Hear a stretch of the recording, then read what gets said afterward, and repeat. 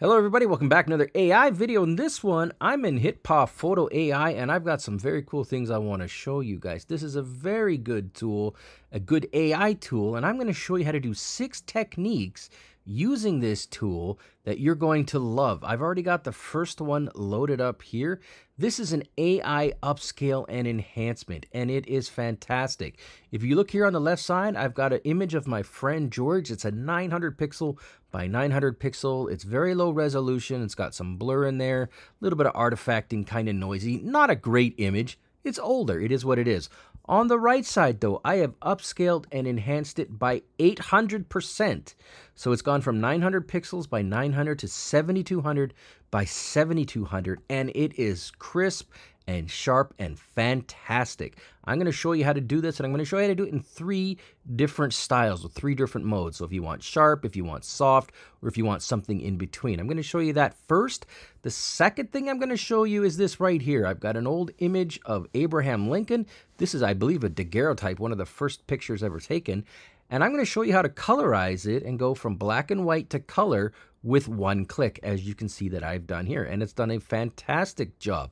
The third technique I'm going to show you very quickly here is the low light model enhancement. So if you have an image that was taken in the dark or it was in a very dark out, I'm going to show you how to very quickly take a dark image like this on the left and make it nice and bright and much more amenable on the right side. The fourth technique I'm going to show you is this one here, and it's removing noise from a noisy image. Left side here, you'll see we've got a very noisy, kind of staticky image on the left. On the right side, nothing like that at all. The noise is literally gone. It's smoothed out. It looks fantastic. The fifth technique I'm going to show you is this one here. We're going to take on the left side a very bland, kind of boring shot here. Everything's kind of the same color. And we're going to make it nice and vibrant. On the right side here, you'll see we've increased the saturation. We've got a nice bluer sky. Again, we're going to do all that with one click, piece of cake. And then the final thing here, you'll see it in 1 second. And you'll obviously see what we're doing here is we're going to remove scratches from old images. So if you've got an image that's got, some damage to it, and then you want to get rid of it, well, literally one click here on the left side is the original. The right side is the fixed. All of these things can be done with HitPaw Photo AI. Let's get into this and go through them one by one. It should only take a couple minutes. All right, so the first step here is you got to get the software. We got to go download it. So very quickly, I'll put a link in the description below. But you just want to go to hitpaw.com and then photoai.html. When you get to this website here, you get a few options. You can buy it outright. If you know you're ready to buy, click on buy. If you want to try it free, just click on this here. You'll notice that I am using a Mac, but there are Windows versions and other various versions. So go ahead and do that. Once you've done that, it'll ask you to download it. Just accept the download, and then now let's open the software and get cooking. All right, so when you open up for the first time here, you'll see here on the left side we've got a few different options. I'm going to work with the AI enhancer to start here, so I'm just going to go ahead and click on choose files. And then for this one, I've got an image here. Let's work on my buddy's image of George here. And again, if you look carefully, it says 900 pixels by 900 pixels. I'm going to click on open, and presto, we've got to work here. Now I'm going to go ahead and click on the green little plus button there, the little green increase size button. And now we can see it a little bit better. Quick look here. If I zoom in here, it's a little blurry. It's just like I showed you earlier, but we want to enhance this and upscale it. We want to do it pretty quickly here. So how do we do it? Right side here under face model, there are 3 options. I'll be honest with you, I believe soft V2 is the best one. But if you want really crystal clear, sharp, kind of looks like it belongs on a magazine cover, you can go with the sharp style. But I'm going to show you soft V2. I'm going to select it. I'm going to go ahead now and just click on preview here, right at the bottom middle. And then watch this. It's going to cook it. I'll come back when it's done, show you what we got, and let's go. All right, so there we go. First pass at it, we've already got a much better image here. Now, if you look over on the right side here, and I'll zoom in a bit here. I mean, you don't have to, as long as your eyes work, you can see how much of a better job it's done here. But look at this at the bottom right here. You'll see here that the resolution is 400%, but I can in fact double this. So if I want to go to 800%, I can go ahead and click preview again, go through that process one more time if I want a really high resolution version, and it's so fast, it's pretty much already done. I don't even have to log out here and click out and say, hey, come back. And presto, look at that. This is fantastic. This is one click. That's all there is to it. Let's get on to the next technique. All right, here we go. So the second thing I'm going to show you is the black and white to color that I did with Abraham Lincoln. Super easy to do. I'm going to click on this plus sign like I always do here, and then it's going to go to my movies folder, pardon me. I'm going to select this Abraham Lincoln image here. I'm going to click on open, and there we go. We've gone ahead and opened up Mr. Lincoln. Now, I'm going to go down here a little bit here to the Colorize Model, and when I do that, you get two options, black and white and old photos. In this one, I really like the look of old photos, but you can, of course, try both styles. I'm going to select old photos, and then literally all you got to do now is click on preview. It's going to take a few seconds here to cook this up. It's already done. Like that took maybe 4 seconds. That was unbelievable.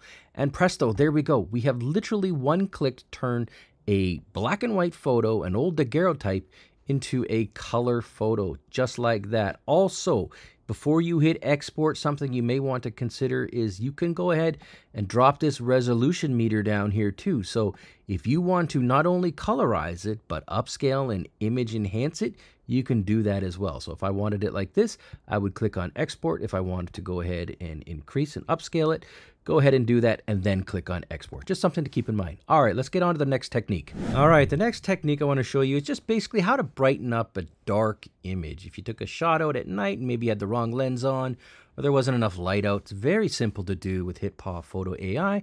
I've got my image loaded up here. It's pretty dark here except for the sky. All you got to do here is go to the right side, click on low light model, and then when you do that, go ahead and click on preview. When you do that, it's just going to go ahead and add a little bit of lighting into the dark parts, into the shadows, and that's it. I'll come back when it's done. Should be done quick, and then we'll see what we got. All right, looks good to me. So you'll see here on the left side, quite dark here. You can't really tell any of the details of the lady taking the shots. And on the right side, it has come out a lot better. Also keep in mind, again, that this could be upscale. So if you want to go 800% upscale, you could literally get a 12,000 pixel by 16,000 pixel, just like that. Click on export and it is done. All right, let's look at the next technique. All right, so the next technique is noise removal. It's easy to do, but it is incredibly impressive. This is a one-click solution, and this is why I like this so much, again, using HitPaw Photo AI. So I found what I think is probably one of the noisiest images on the internet. I literally went and found the hardest one. And here we go. I've got it loaded up here. All you got to do is go to the right side, select the Denoise Model, and you can either go ahead and do it as is, or you can go ahead and select Resolve Line Issues. This attempts to resolve image line issues. And yeah, let's just take a look here. If you go in here, like this image here, they've got lines all over the place. We've got lines in her, looks like corded pants and her scarf there. So let's just go ahead and select that anyway. And then the next step here is you can either preview it, or again, you can increase the resolution, so we can take it from a 2000 pixel by 2000 pixel to a 4000 by 4000. So let's just do that. Let's go ahead and enhance, upscale, and remove the noise with one click. I'm going to click on preview. Should take a few seconds. Come back when it's done, show you what we got. Wow, I didn't even have to leave. It was that quick. And look at this. I mean, literally in 2 seconds, we've gone from this on the left side to this on the right side. And again, I can't even stress how crazy this is. Look at that. The noise is completely gone. It's absolutely nuts.